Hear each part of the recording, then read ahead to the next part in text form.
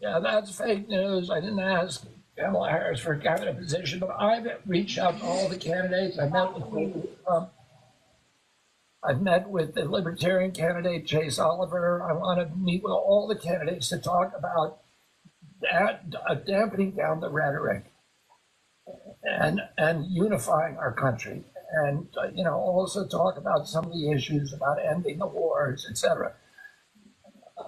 The other candidates have met with me. Kamala Harris has said that she does not want to, but no, I don't believe that I could work. I think it would be tough for me to work with that campaign unless they made or with their administration, unless they committed to, a lot of different changes.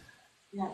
But in terms of my legacy, I want to end the wars, the forever wars. I want to, make America a leader in a multipolar world. I'm going to end the chronic disease epidemic in this country. I want to end the polarization, the vilification, the division in America. Yes. And I'm excited about bringing AI and blockchain back to this country and exploring its potential to help humanity to make government more transparent and responsive.